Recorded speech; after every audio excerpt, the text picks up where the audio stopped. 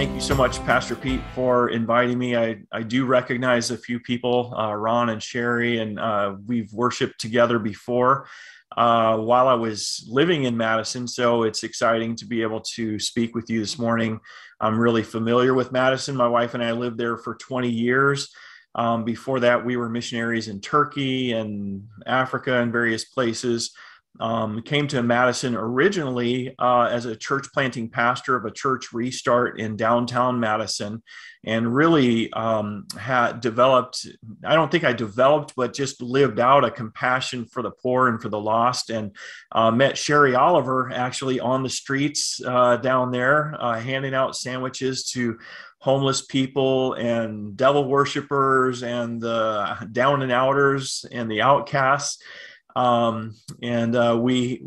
had a lot of fun just sharing the love of Jesus, building community, a real kingdom community that in various places, times seemed to find its way back into the church at times. But I remember a time where God really we were noticing that people were giving their lives to Jesus, and we were so excited. But then they seemed to just go missing, and then we would find out that they had a relapse or something like that. And so when you're dealing with people that are really coming from the depths of addiction and trauma and rejection, their starting point is very different than somebody who grew up in a stable home with a stable mom and dad.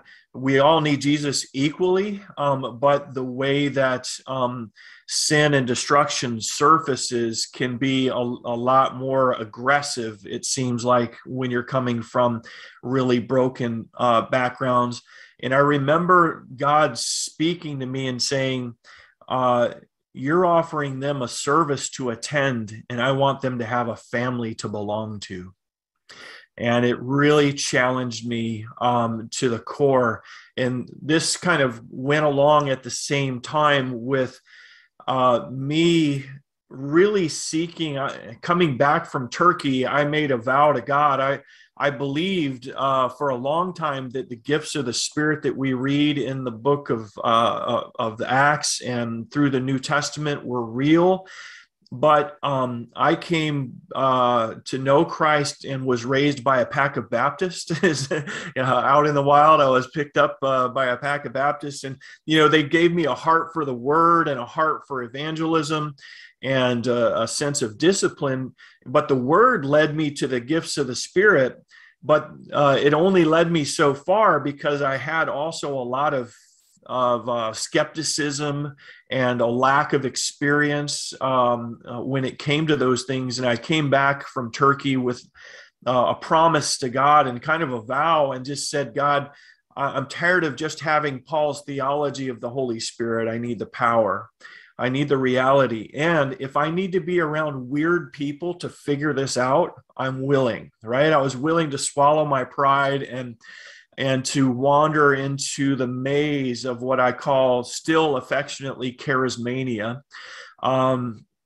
Because as you know, not all that is styled as the Holy Spirit is authentic. It can be hype, it can be lights, camera, action, but praise God, there is reality to be discovered, and the Word of God that was given to us by the Holy Spirit bears witness and is a sure guide into what is real and what's authentic. And so I like to tell people, in the church, you kind of see polar extremes. You see on one end people who believe that any spiritual, supernatural manifestation is of the devil and to be shunned, and then others that honestly are so open to any kind of spiritual manifestation that there's no discernment as to the source whatsoever. But I like to look at it this way, is that the Holy Spirit was not given to us to keep our services from being boring, but the Holy Spirit was given to us to empower us to manifest Jesus in all of his character, in all of his compassion, in all of his power.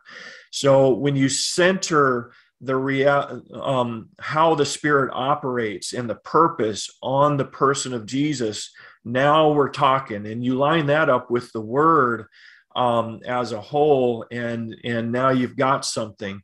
And so you don't toss your Bible aside, but neither do you substitute the Bible for the living reality of the Lord God that wrote it. Nobody goes into a restaurant and licks the menu. You read the menu to order the reality and to taste and see the goodness of God that is described on the menu. And so that's basically my heart. So part of what God has really had us refocus on, we've kind of gone full circle to where we're kind of back to the simple of being missionaries really in America. I think, we kind of find ourselves at a starting point with the way that church looks and the way that church functions. They all have a building, they all got a pastor, they all got pulpits, and they got a worship team. And everybody's kind of tweaking that. But at the essence, our call is not to go and to multiply congregations. You have to drill down a little bit further. We have a commission from Jesus to make disciples. And that was a very simple thing. And sometimes church is very complicated. Church requires a budget and a 501c3 and a seminary trained pastor and all this kind of stuff.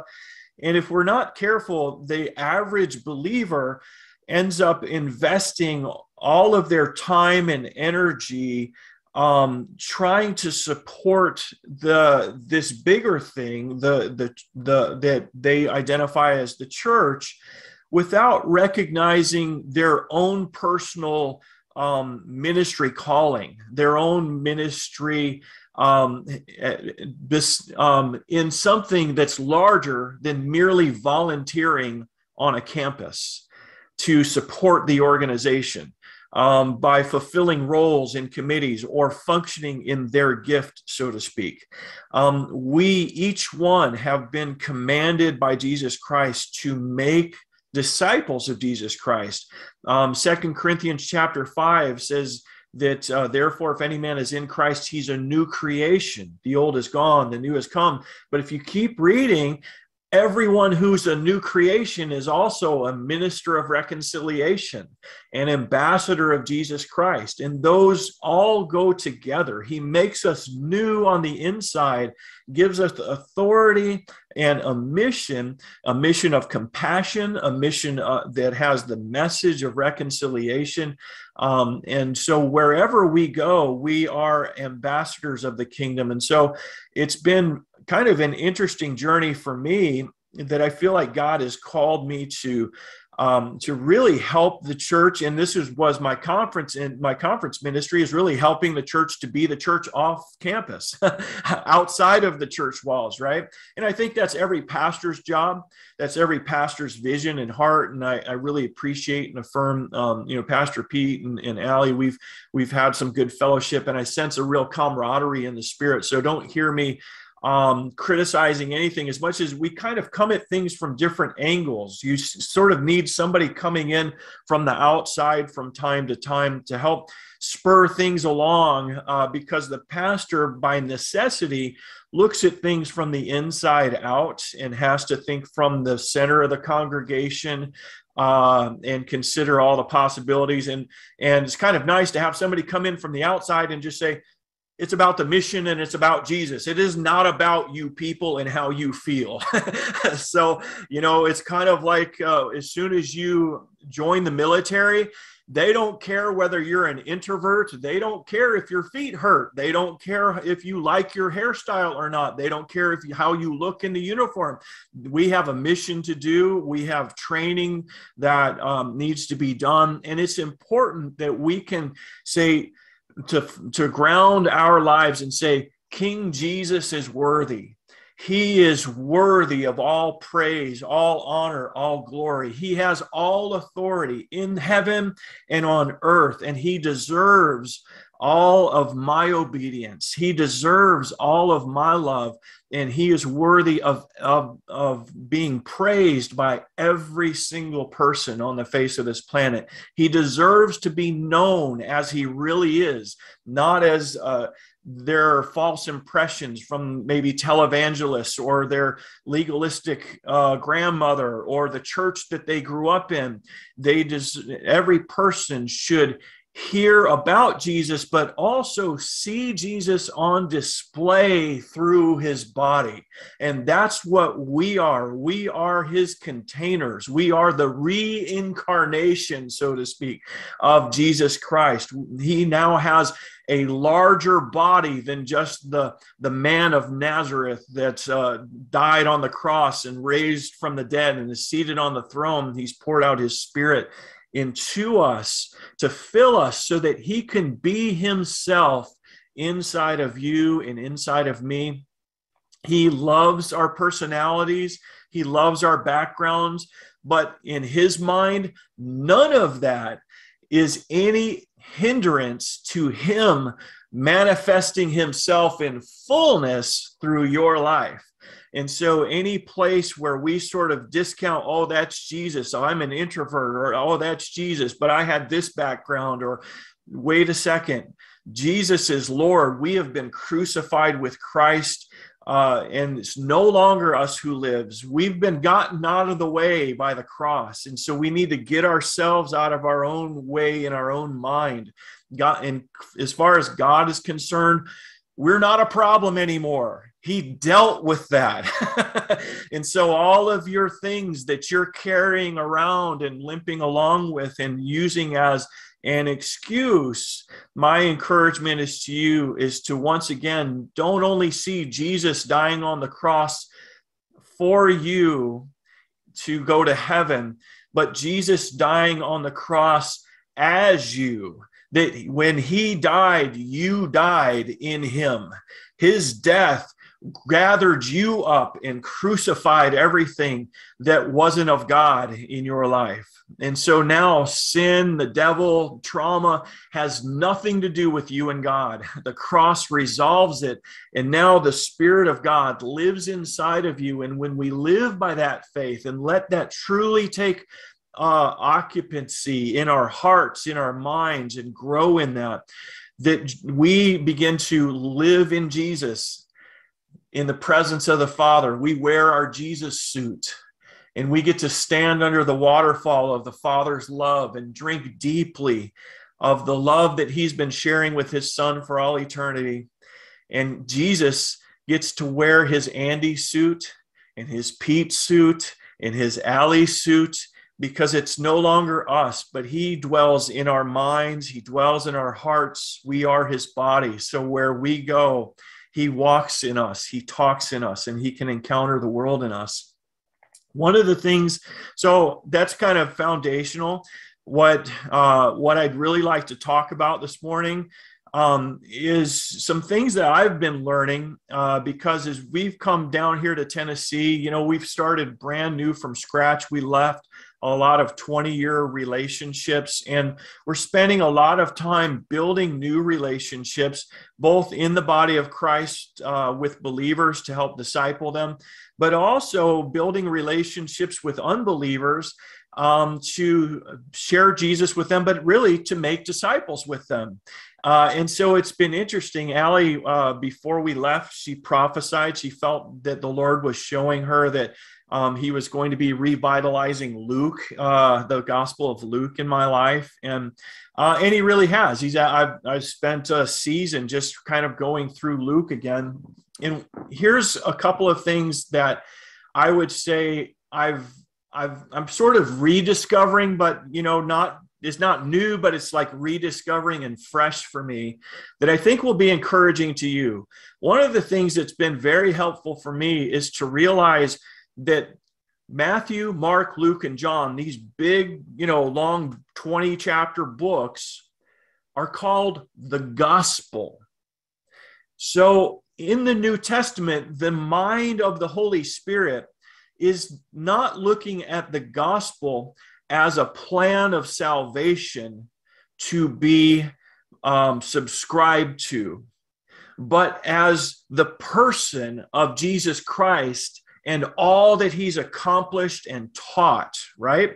So the good news begins at his birth that fulfilled all of these promises that were done ahead of time, and that it's the manifestation of God on the face of this planet and true humanity, the Son of God, Son of Man.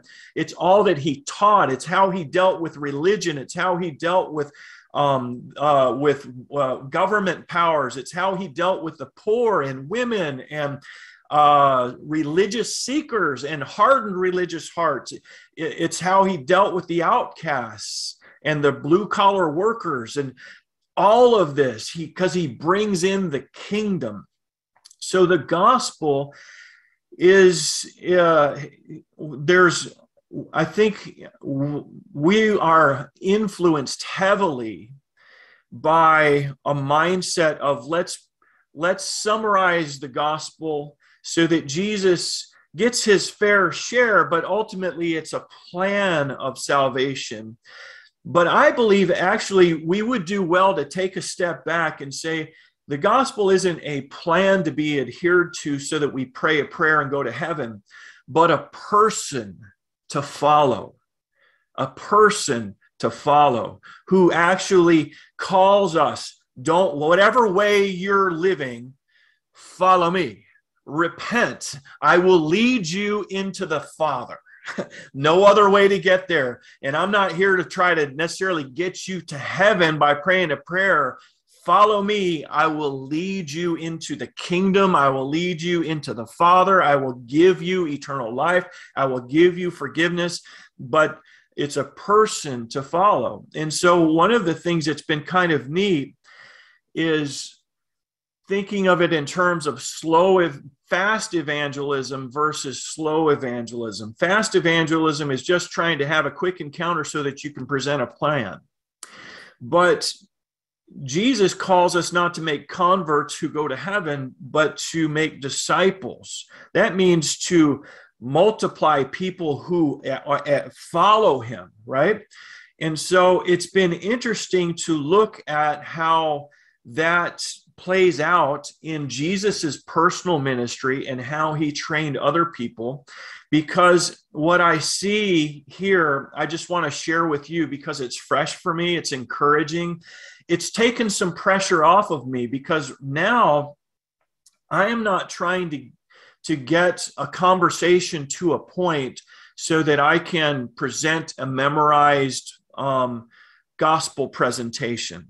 I'm actually interacting with people in such a way that I'm building authentic relationship to the point that I can have authentic spiritual conversation, so that I can invite them to discover God for themselves through the scripture. And now I don't have to be the teacher. We read the Bible together and I ask them questions, and the Holy Spirit and the Word of God just totally transform their life. So now I don't have to be an amazing arguer or a great communicator. Let's just open the Bible, read a little bit, talk a little bit. And if you need to, you can pare it down to some key passages, right, that are going to help people discover the key points of who Jesus is.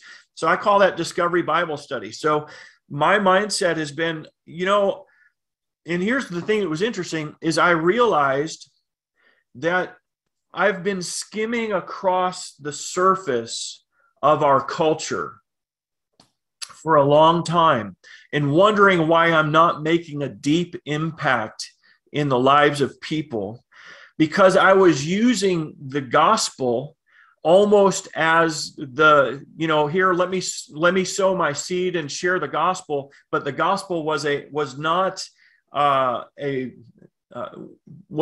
basically a plan of salvation, right? That has no context in a lot of people's lives. And so I was starting the elevator at about the third floor, so to speak. I wasn't bringing it all the way down to the lobby. So I want to just kind of bring out a few things from Luke chapter 10, especially, that have been neat and that I think will encourage you, because I think a lot of people who think of evangelism and kingdom ministry think, oh, that's not me, I'm an introvert, or I'm not a salesman, right? And I think the world would actually appreciate the body of Christ stop being salesmen for Jesus and start being real people who know how to have authentic relationships that communicate, like what First Peter says, with gentleness and respect, where people feel respected in your interaction with them, right? And so we need to maybe take a step back. And so I want to encourage you, don't discount this message for you. If you're somebody who has kind of said, well, that's not my gift, I'm a worshiper, or I'm an intercessor, or I'm retired, you know what? The command, go make disciples, is for you and for me. Amen. Jesus said, if in Luke 11:23, whoever's not with me is against me. Whoever does not gather with me scatters. So the mission of the gospel, of spreading the gospel, is not something we can contract out to the clergyman. You know, your money in the offering plate does not excuse you from gathering with Jesus. Amen. And we need to just own that and say, okay. And most people haven't been particularly good at this or particularly obedient to this. But I want to try to, rather than it come across as pressure, we just need to at least say, yes, Lord, I want to obey. I've not been good, but the yes is in my spirit. The yes is in my heart. And so if Andy can help me to do this, I want to receive that, right? Okay. So a couple of things that we see in Luke chapter 10, verse 1, it says, now after this, the Lord appointed 70 others and sent them in pairs ahead of him to every city and place where he himself was going to come. Now, it's interesting. Luke chapter 10 comes after Luke chapter 9. Luke chapter 9, he sent the 12 out two by two. Luke chapter 9 comes after Luke chapter 8. Luke chapter 8, verses 1 and 2, it says, now Jesus was going from village to village, healing the sick, casting out demons, and proclaiming the kingdom, and the 12 were with him, right? So Jesus was modeling community on mission, community on mission. And so they learned by being with Jesus. They learned from his confidence. They learned by just being with him. But they were a community on mission. And so one of the things that I would encourage you is, even if you can't find a whole team of people and don't wait for the church to create a program, you're the program. You, people, individuals, your commission.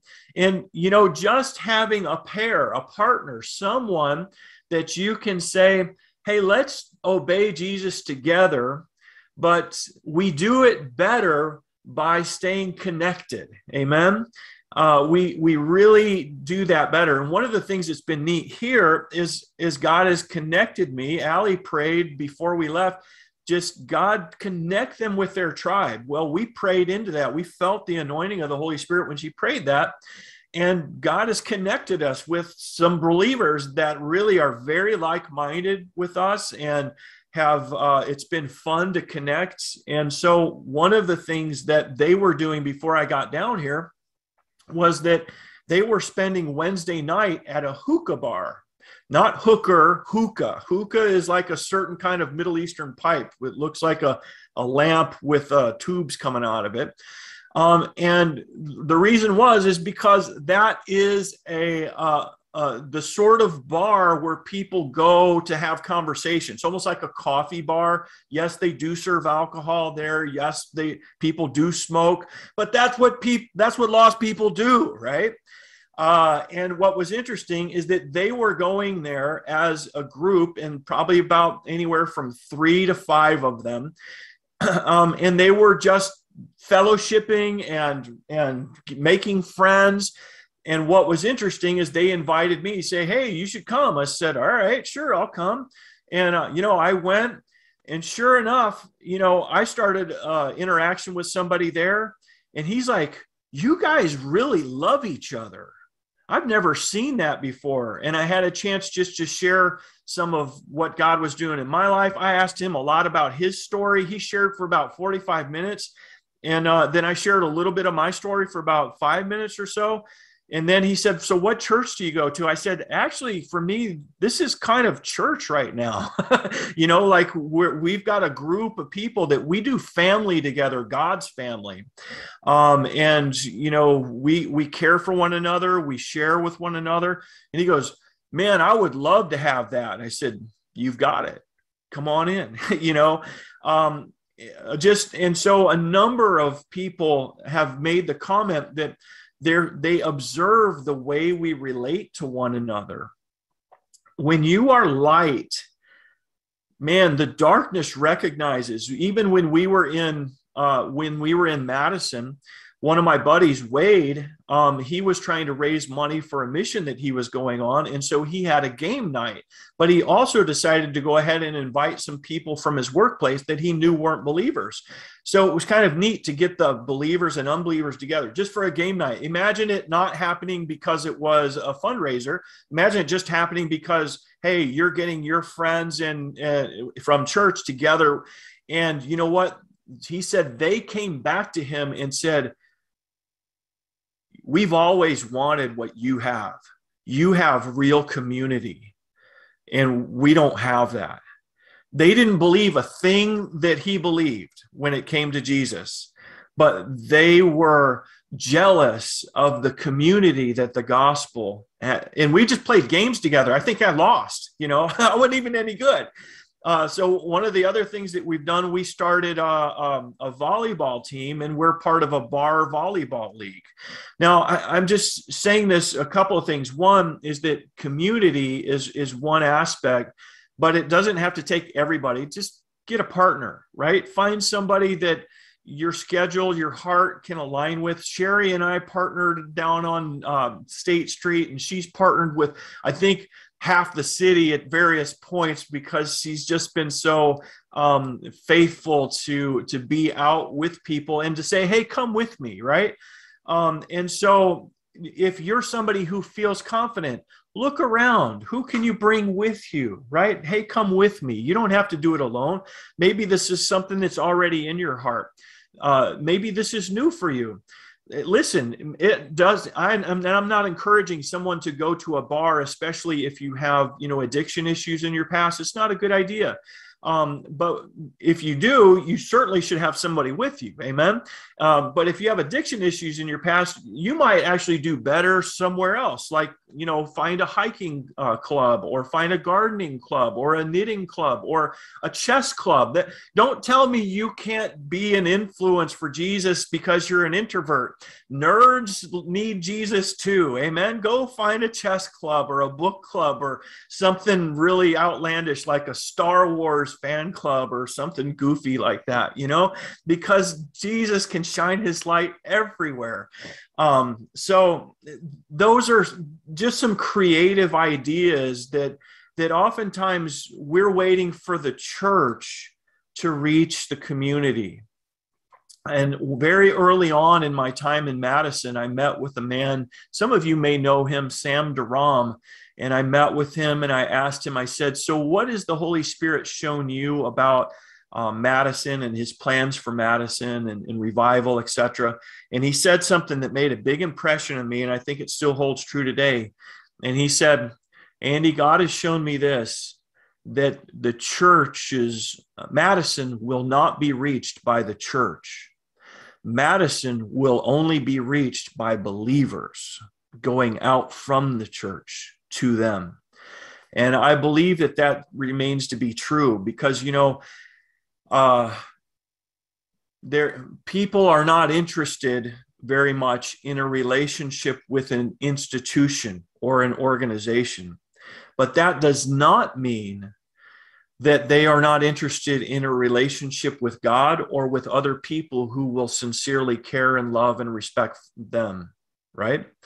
And so the question then, one guy that I read a book of his recently, He actually, part of his conference ministry, now I don't do it this way, he does some teaching, and then at one night he says, okay, who wants to go to the bars with me?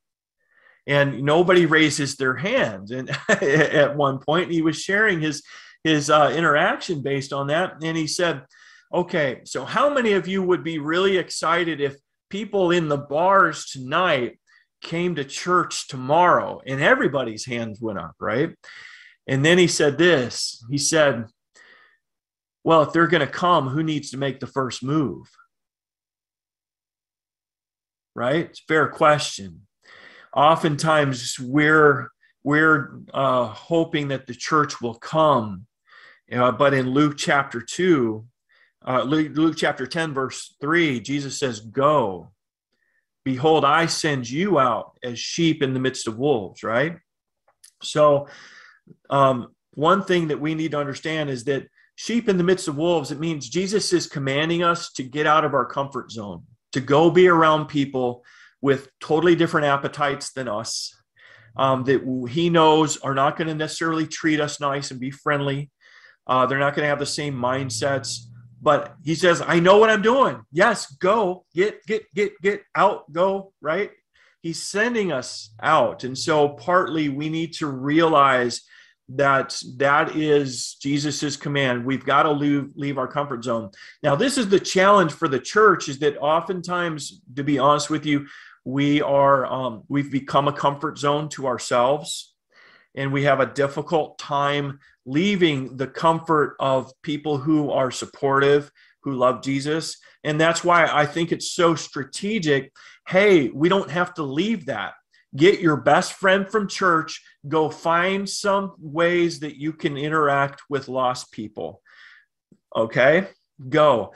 But I would say even before the go, what does he say? He says in 10:2, he says, and he was saying to them, the harvest is plentiful, but the laborers are few. Therefore, beseech the Lord of the harvest to send out laborers into his harvest. It all starts with prayer. It all starts with prayer. We have to be close to the heart of God. And we need to pray, not just that God would send other people out as workers into the harvest, but that when we pray that we're willing to receive God's vision and God's heart. You know, brothers and sisters, a harvest to a farmer is precious.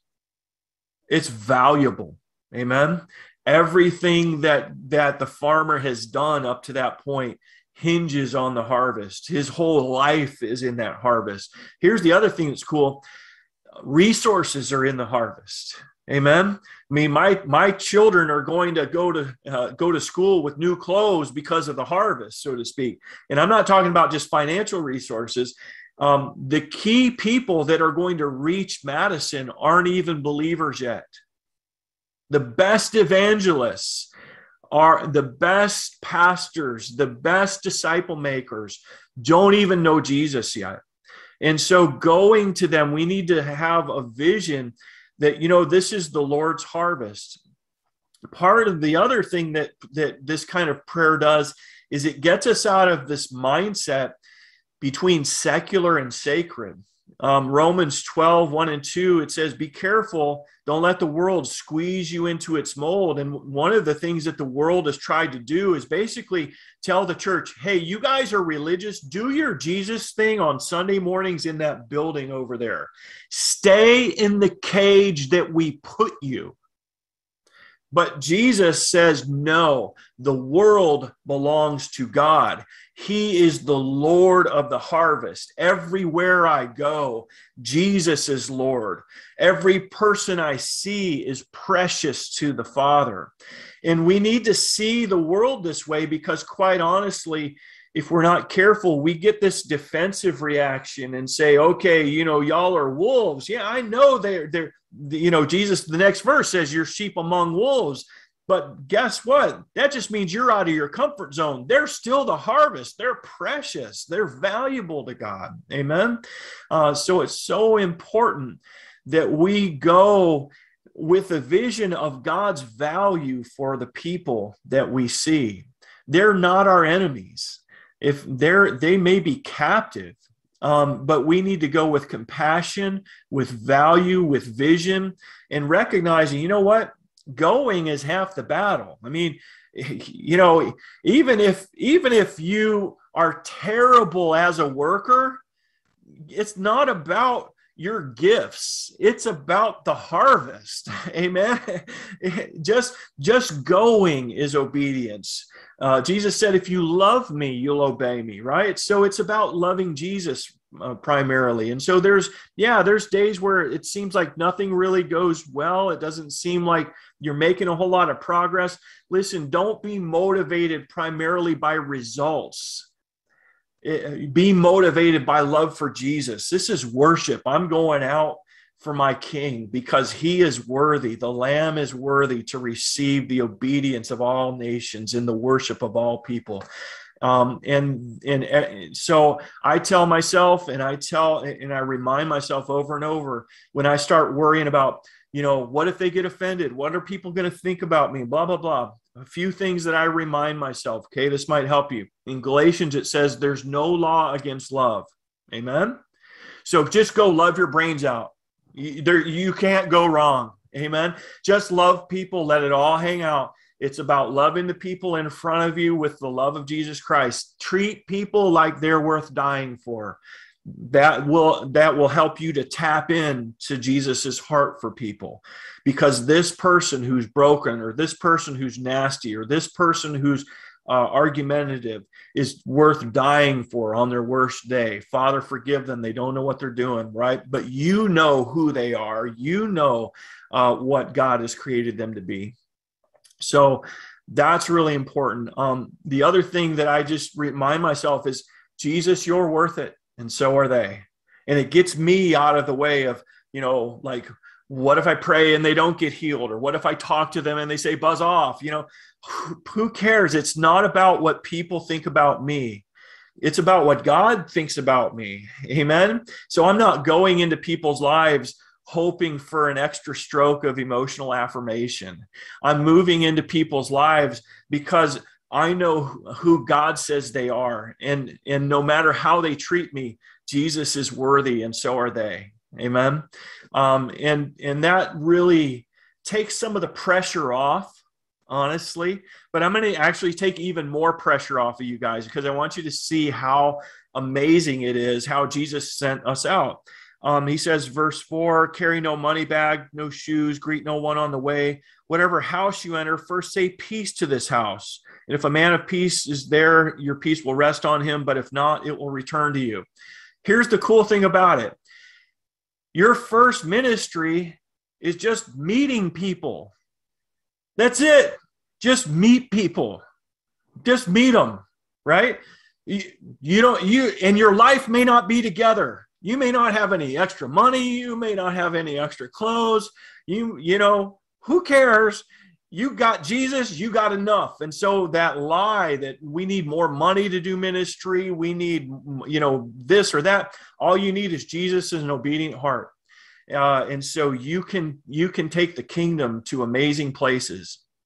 Here's the cool thing about it, is that he calls us not only to make converts, but he calls us to make disciples. And so his process, we may start off as outsiders in some people's lives. Now, listen, if you've got people, friends, and family around you who don't know Jesus, you should start blessing them. You know, I just released, you know, it's right, the peace of God, you know, so find things that you can bless in their life, you know, let them know, hey, I'm praying for you, or, hey, you know, I see God doing amazing things in you, or, hey, that was awesome, right?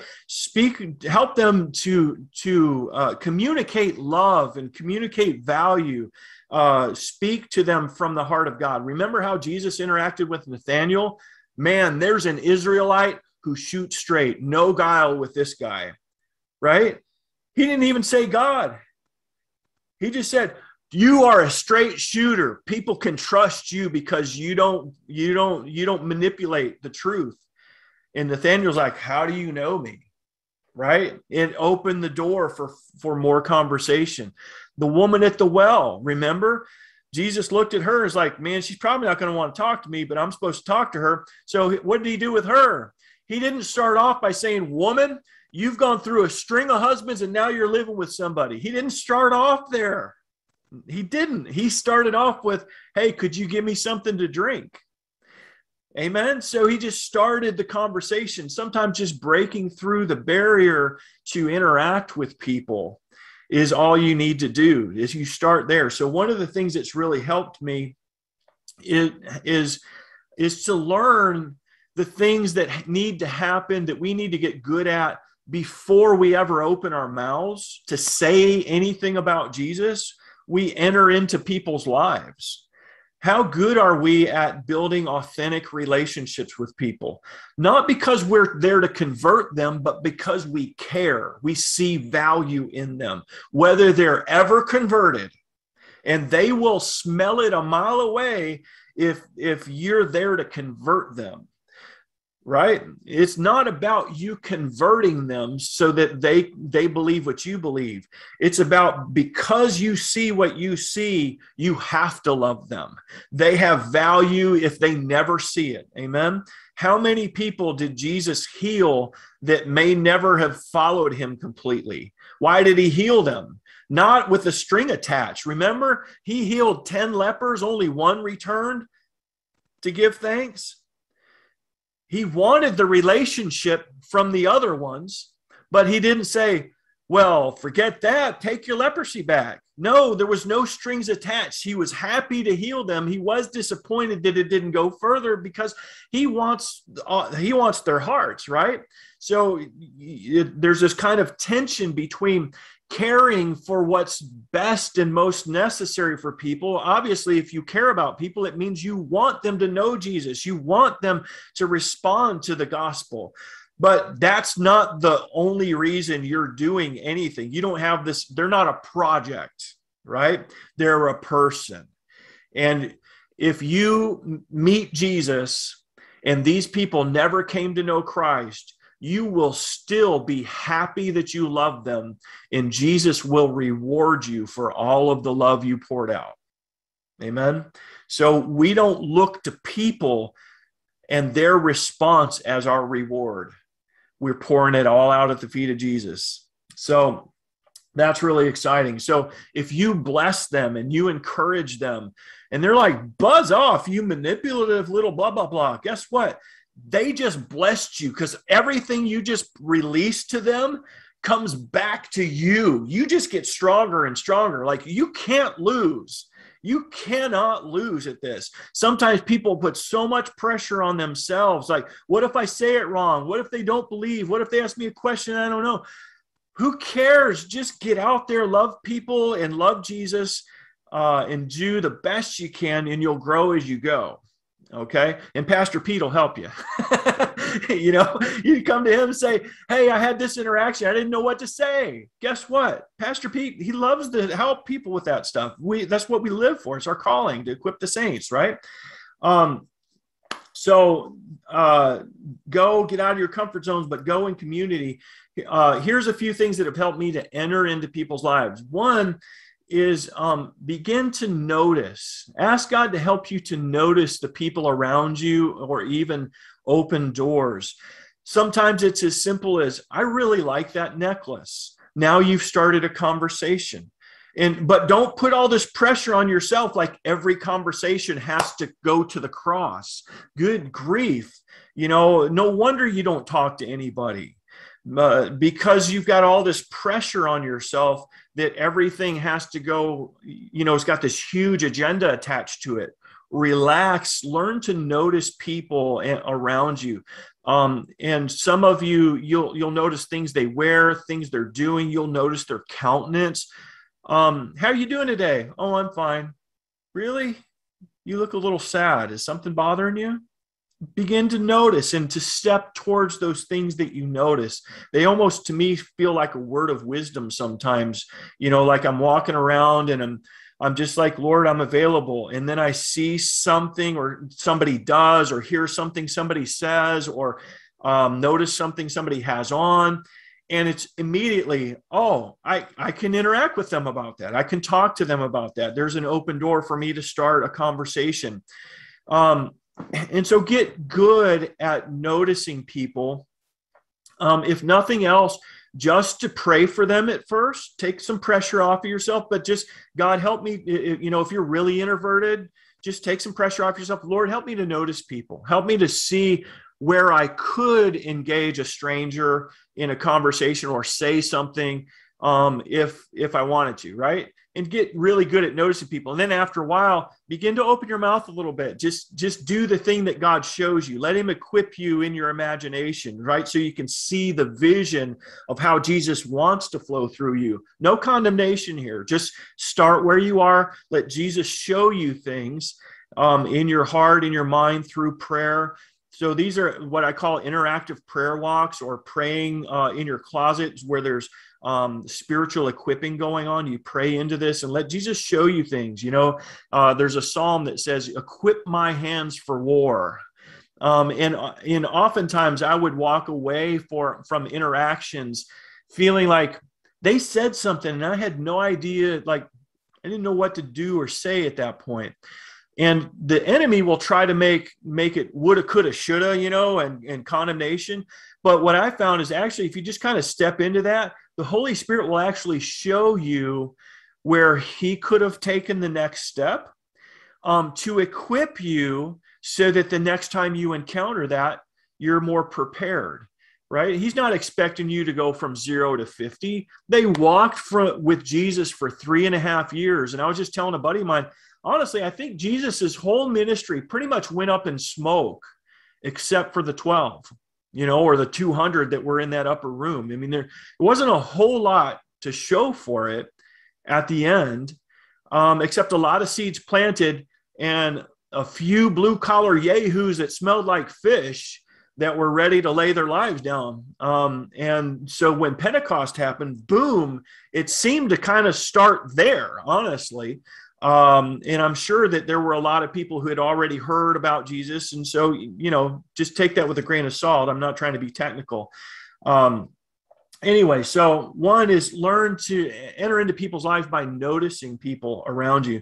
And then respond in love. Sometimes you'll notice something and it won't be something that you say, but you'll actually see a way to serve, right? Some of you you'll see an opportunity to do something practical.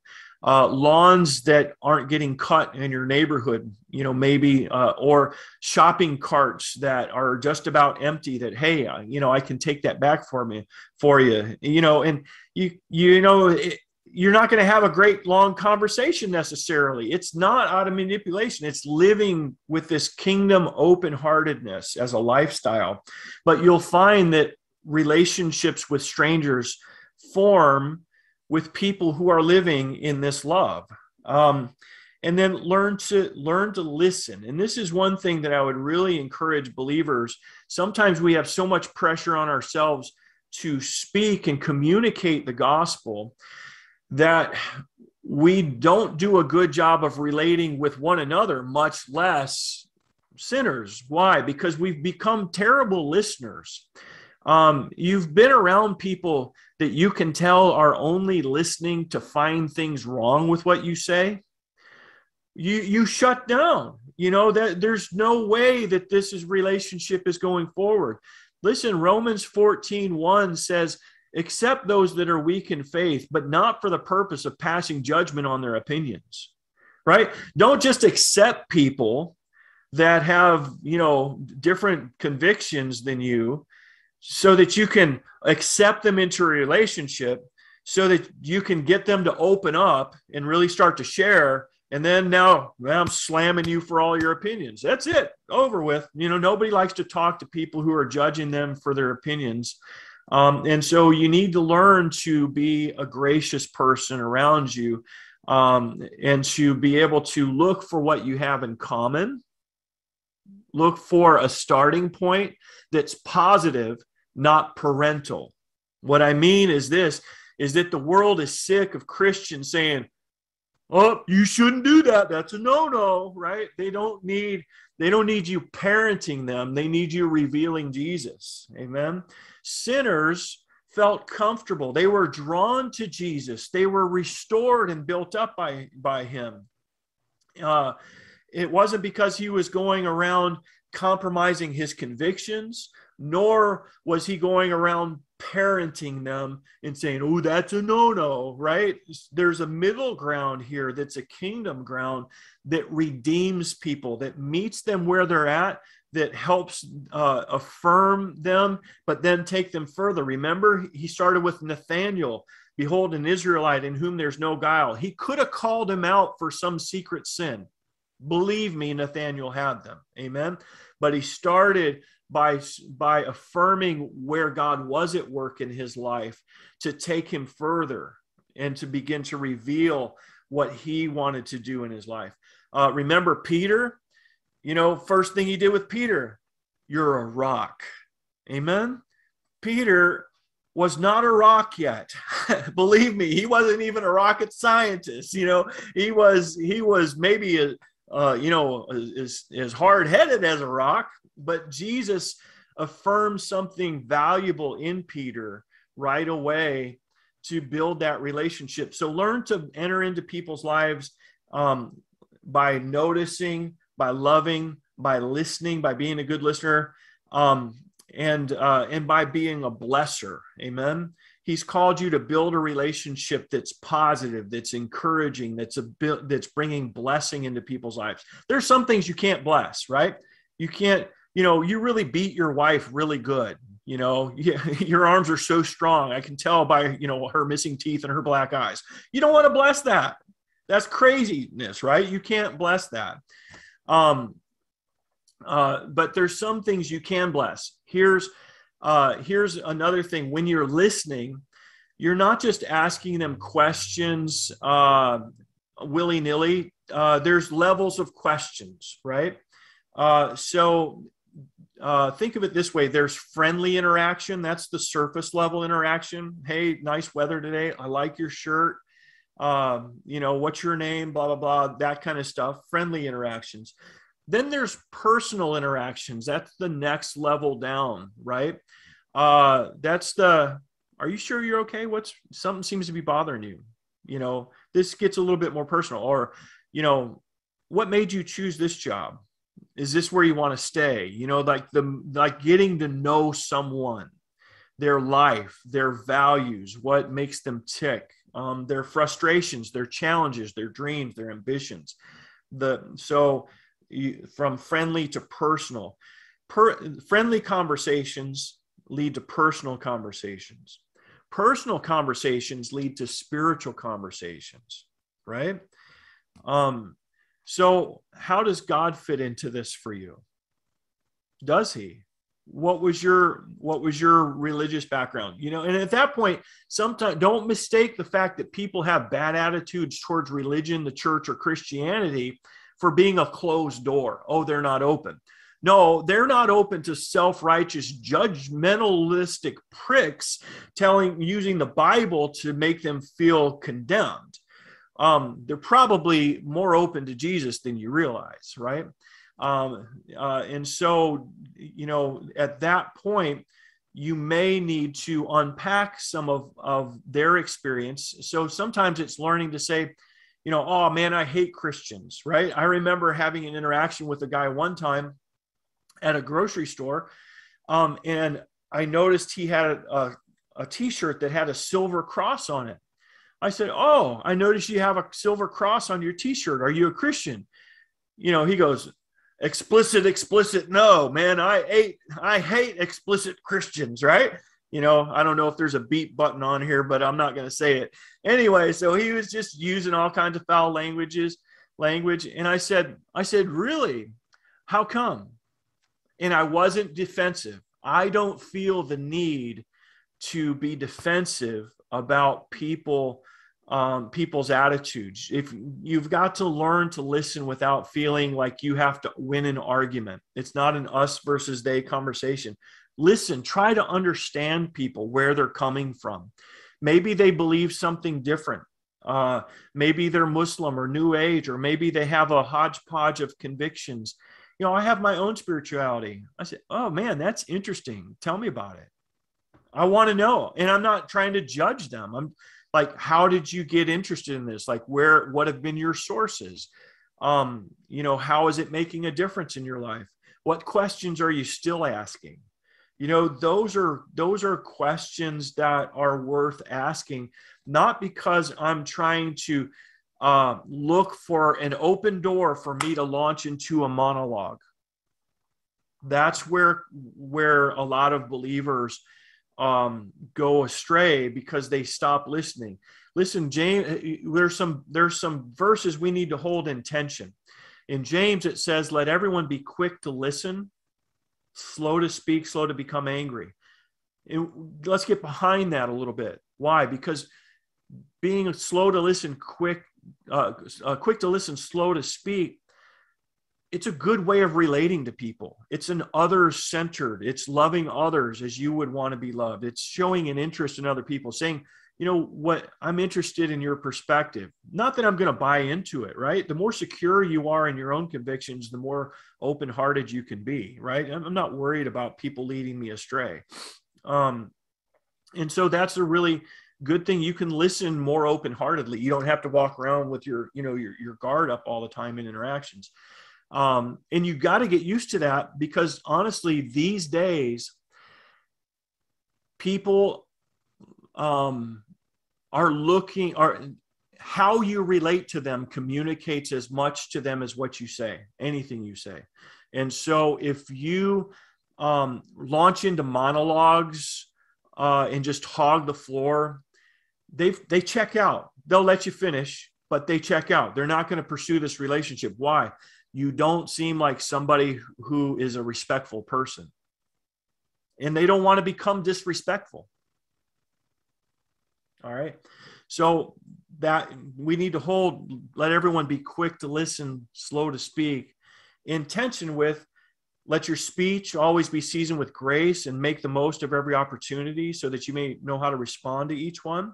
Right. So the most of every opportunity, that means that the opportunities are going to be different from person to person.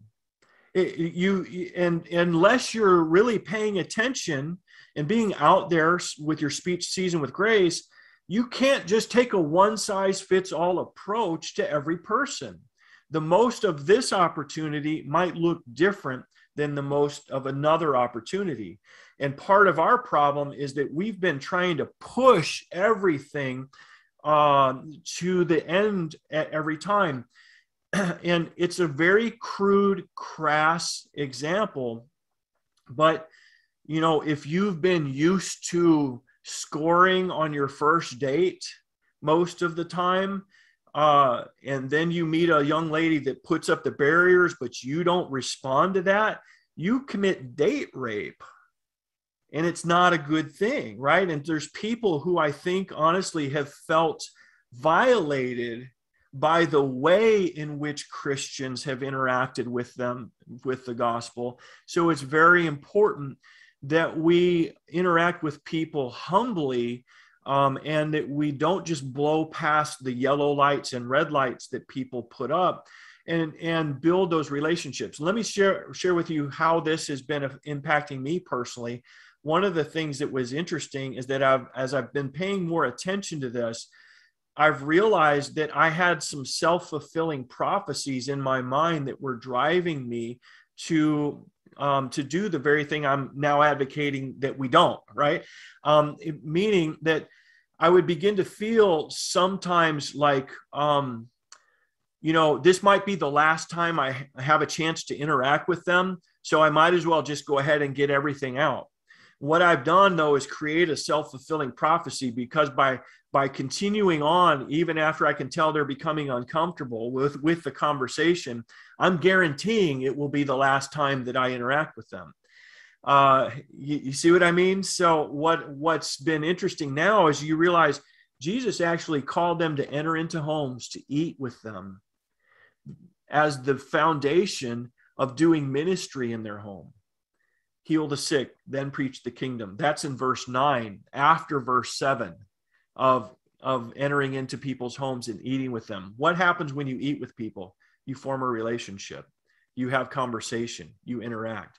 And this is the neat thing, is because in evangelizing in this way, you're actually positioning yourself to disciple people to faith in the context of a relationship that isn't a once and done thing, so that when they come to faith, you're already connected with them to disciple them to become a reproducing, strong, mature Christian that doesn't, and they'll follow your example, and they won't become a salesman. They'll actually take the same example that you interacted with them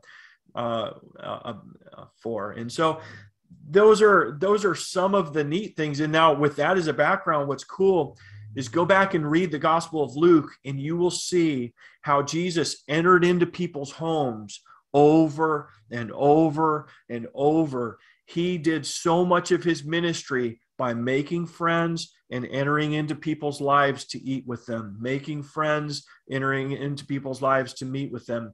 And homes were very often a strong place of ministry. He ministered in synagogues, ministered in homes, ministered in the marketplace. It's all a valid place to carry Jesus.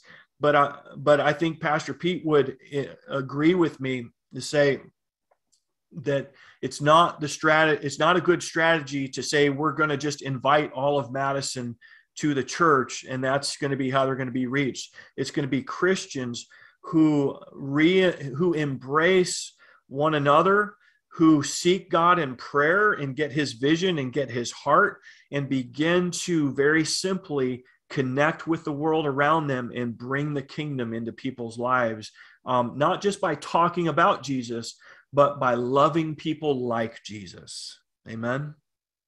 Amen.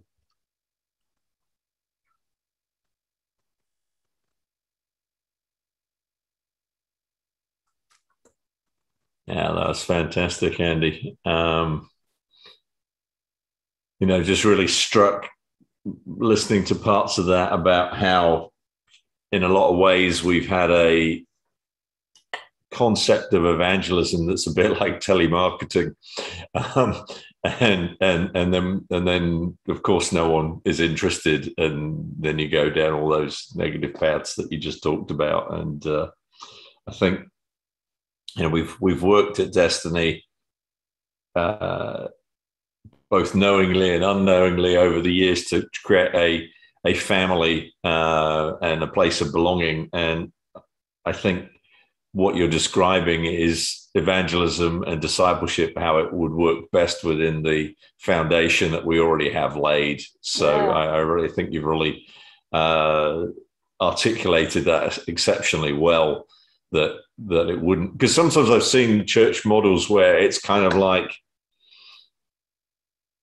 the evangelism style is completely opposite to the church culture. And so you have kind of like, it'd be like you have alpha discussion groups and then Sundays is turn or burn, or you'd have like, preaching with a bullhorn on a street corner, and then you have a seeker sensitive church model. And it's kind of like, this is total disconnect. And I think that, what you're describing is evangelism that is highly relational. And I think that whole component about how we treat each other and how we treat other people is even more ratcheted up right now, because we've never been more divided culturally than we are right now in this moment. And to be able to, to do better than our culture in terms of relating to each other, even, to just have a capacity to agree to disagree about things seems to have been so diminished culturally that even for people to say, well, okay, you totally don't agree with that person, but you still love them, would be an incredibly powerful witness right now. So yeah, I think that's so good. And just to invite people in. This also makes it that the people who have felt kind of socially awkward, that have found a place of acceptance in the church, actually become part of the community witness, that maybe they have a difficult time to feel like, well, I find it hard to make friends just in general.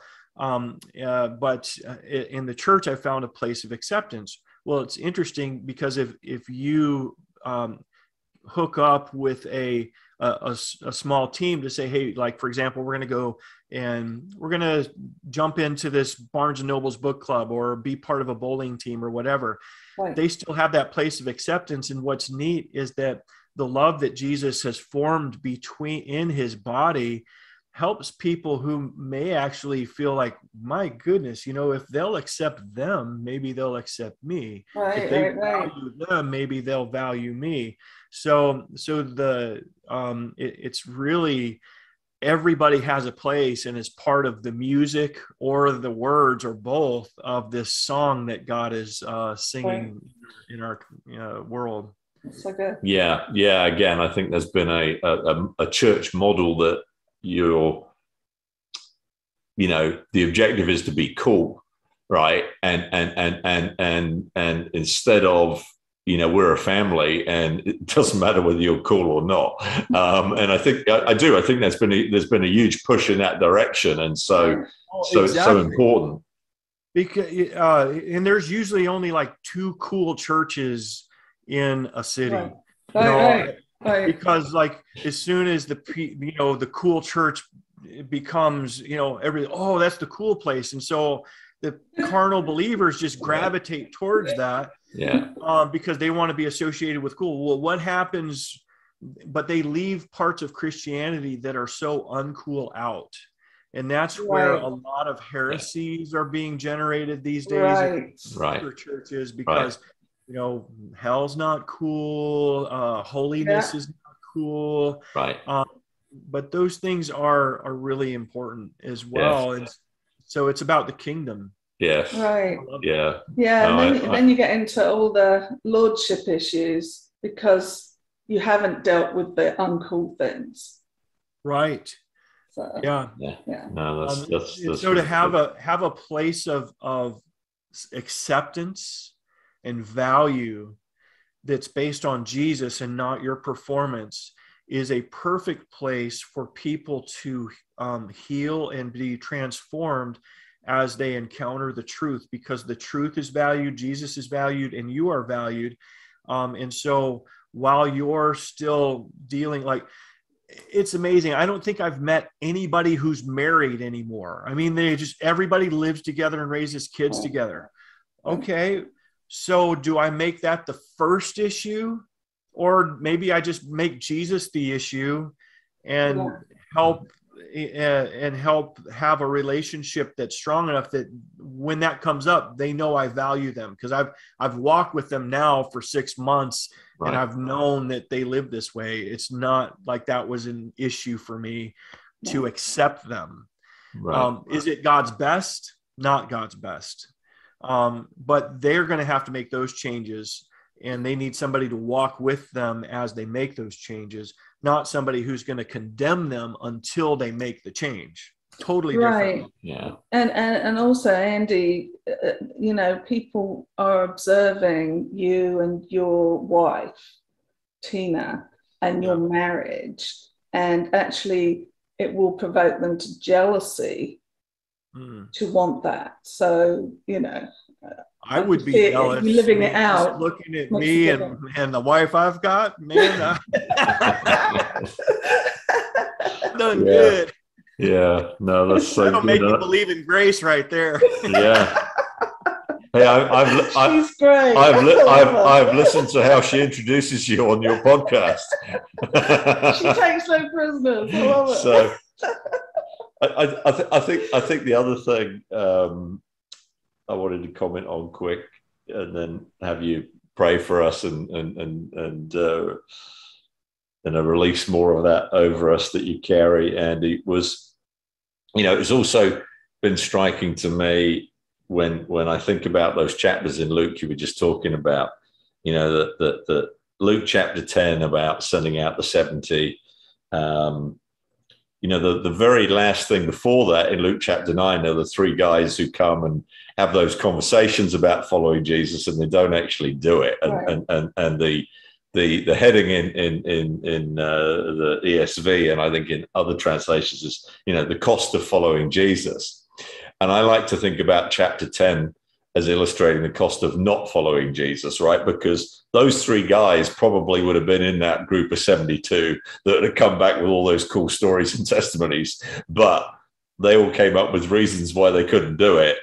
And so I kind of imagine in my head them running into someone else who said yes, and them going, man, you missed it. You should have seen it. It was so cool. This happened and that happened. And they're kind of like, crud. I don't want to miss out next time. So I think, we need to keep the tension there as well about, there's a cost to some of this. It won't always be comfortable. People might say some mean things to you, et cetera, et cetera. But, there's a cost of not doing it too, which is, often that we stagnate, that we don't have testimony, that we're not, feeling like we lack purpose, on and on and on. And there's that side of the equation as well, isn't there? So anyway. Yeah, 100%. That's very well said. If it was easy, everybody'd be doing it. The workers are few. But it's not because Jesus has excluded us. Right. And it's important to understand whenever anyone made excuses, Jesus never bought into them. So right now, there is absolutely no reason that Jesus will accept to not be involved in his mission from any one of us. He's compassionate. He's not going to extinguish a dimly burning wick. He will fan you into flame. He will meet you where you're at. But he says, follow me. I will make you a fisher of men. We don't get to invent a different sort of following Jesus that we say, I'll follow you, but you're not allowed to make me a fisher of men. Right. That is not New Testament kingdom Christianity. And so, an attractional model of church, one of the challenges of being a pastor and having integrity in this is that that the cool church down the street does not push people to evangelism. And the temptation is for the people in the congregation to look for what's easy, to look for what's comfortable, what makes them feel emotionally, it's just the expectations are low. And so I would encourage each one who's listening to be honest with themselves and to say, I need to obey Jesus in this. I need to, and whatever changes need to be made to bring my life into order so that becomes practically lived out. That as I set my heart towards that the changes that the Lord makes are part of my sanctification and part of my discipleship. It didn't just happen, great. You said you follow me, you pray this prayer, great. You're a fisher of men. Boom. It didn't, there was a process involved. The Lord recognizes that process, but from the beginning, there's a yes, Jesus, I will follow you, with the understanding your vision for me is that I live as an ambassador of your mission, as a disciple maker. And I am willing, I'm all in on this training thing. So do with me what you will. And, there's experienced disciple makers in your body. I know that. I know Sherry to be that. I know Pastor Pete and Pastor Allie. They're called to equip the saints. And so, each of you can look around and say, okay, maybe your response is, I say, yes, I need some help. Great. Find somebody.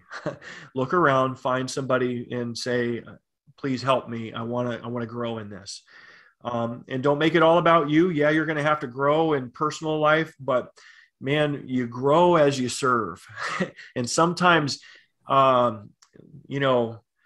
the best growth takes place when you just decide, okay, I'm going to forget about me and my problems, and I'm going to go out and love some other people right now.